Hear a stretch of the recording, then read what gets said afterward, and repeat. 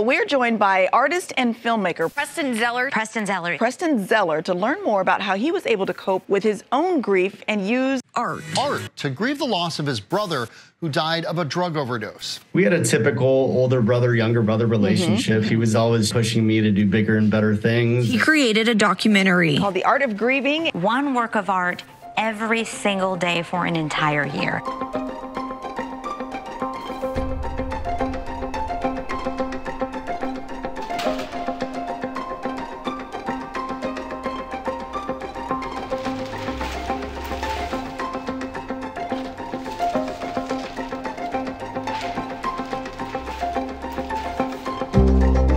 My name is Preston Zeller, and I paint abstract, intuitive artwork.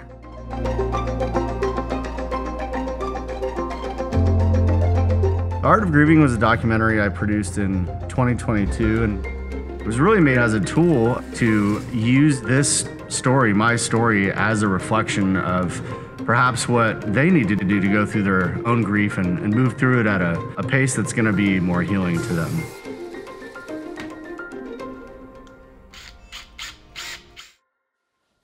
In 2019, my brother passed away from a drug overdose. I found myself in the aftermath of that very much trying to reconcile the emotions I was experiencing and how to go through life normally.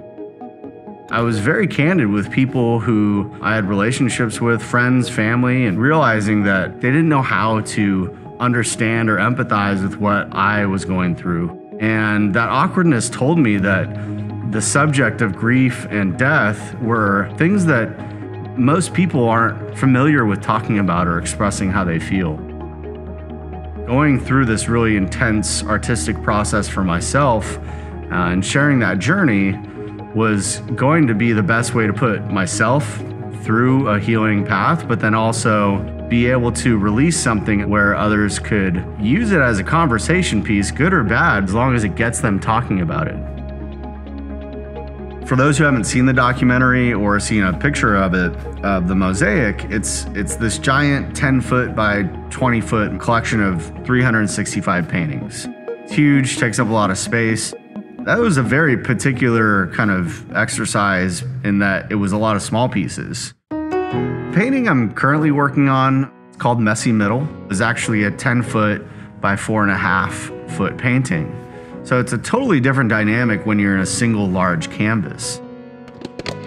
This painting, Messy Middle, was inspired in part by this process of painting for a year and grief, but it zoomed out from that in a way. From a grieving standpoint, a lot of us have the goal to just, heal and feel normal again, whatever that normal feels like, but not feel like I'm just so sad, it's how will life move on? Like that's a goal in and of itself. Trying to figure out how to navigate that goal and how to achieve success, it's hard to keep going on sometimes. That is what the Messy Middle is all about. And I know I experienced that throughout the process of painting for a year and doing the documentary. And there's some North Star that keeps you motivated, knowing that we can all relate to this idea of life feeling messy at times.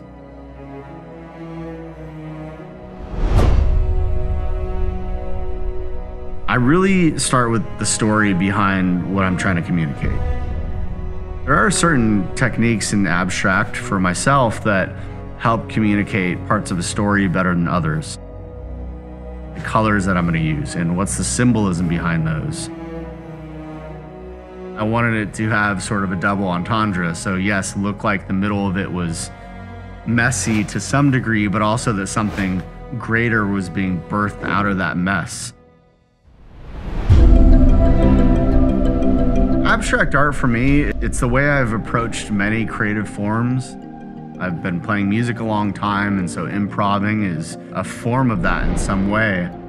You're translating these emotions and thoughts that you feel into something that is nondescript. My painting style is intuitive abstract or abstract expressionism. It brings forth more emotive motions in the brushwork and how it's delivered to the canvas. And it allows you to actually craft something that's more a projection of your mind. You have conflict in paintings too, and that, is also partly what makes it interesting. Using abstract gives an opportunity for those viewing it to actually really attribute their own story to it. As I painted the middle section of turned into this really cool just explosion of colors and shapes, the painting took on this underwater deep sea vibe as well, which was not intentional, but that's actually, to me, the beauty of abstract art is as you're working through it, you sort of discover these nuances about the piece that were unintentional and actually makes the piece better. It's really exciting, especially the more you layer. Materials wise, it's acrylic paint, but I'll use different thicknesses. I'll also use rubbing alcohol sometimes, which has a nice effect in breaking apart paint pigments. And then of course, there's different ways to put paint on a canvas, whether you're gonna throw it, whether you're going to use certain types of brushes, probably gonna be using different types of spatulas, or you're blowing the paint on with compressed air. Spray paint's kind of a fun one to experiment with as well. So on the left side of this painting is sort of this entrance into this journey. You'll notice on the left and right, the ribbons are coming out of and going into a sort of silver portal. As you follow this ribbon into the center, it's this ball of emotion and paths that you have to find your way through. And the right side ribbon is really where you discover the conclusion of your journey.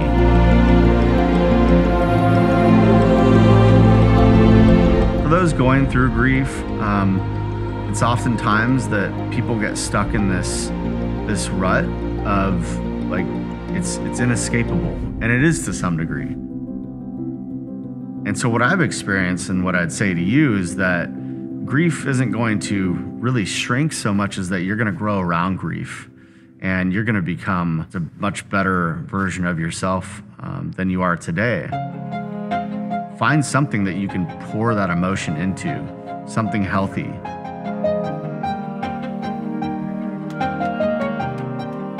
This painting was created for the founders of a technology company called Batch Service. The reveal was really kind of an exciting thing that was meant to be for just the founders and other people in the office gathered around, which was kind of exciting. You never know how people are going to respond when you reveal a painting for the first time. They don't know what to expect. Even if they think they know what to expect, it's abstract.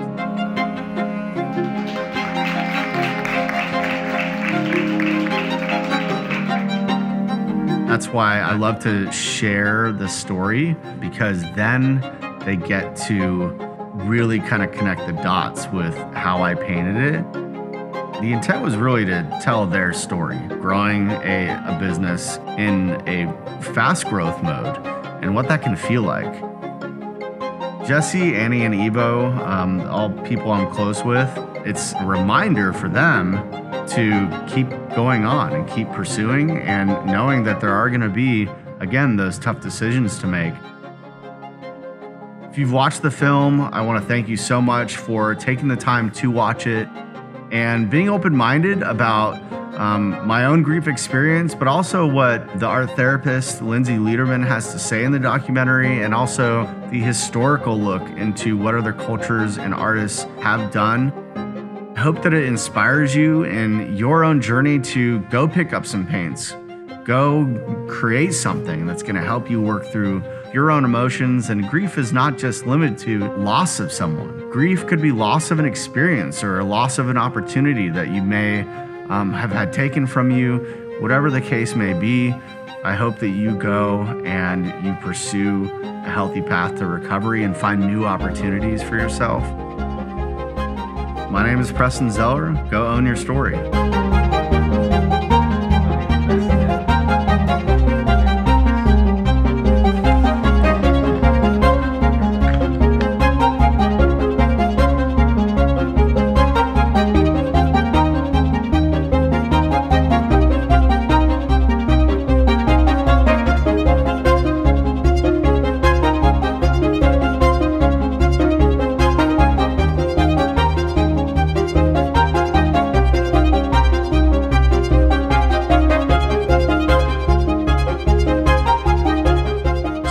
just a few reviews that I have had on IMDb or I've seen on social media. This is a woman named Allison. I watched this and was inspired by the beautiful art created through grief, and I'm going to give it a go. My son is an artist, and I've asked him to set up a canvas, and I will go with the flow. Who knows what I will create? I have no idea. I will let it happen. Another gentleman named Mick from the UK, he said, I have to admit, having been and worked with many, many grieving people, this film really touched me. I love the clever way it shows us how to live with grieving in such a beautiful way. You will never not miss a loved one, but expressing that inner loss can be difficult, and every single one of us is unique. We love art, and we had a very special Sweet Soul crossover, and this is just what we need as an artist at heart. I think this is an amazing thing y'all are doing with y'all's platform. Thank you for making this for us to enjoy.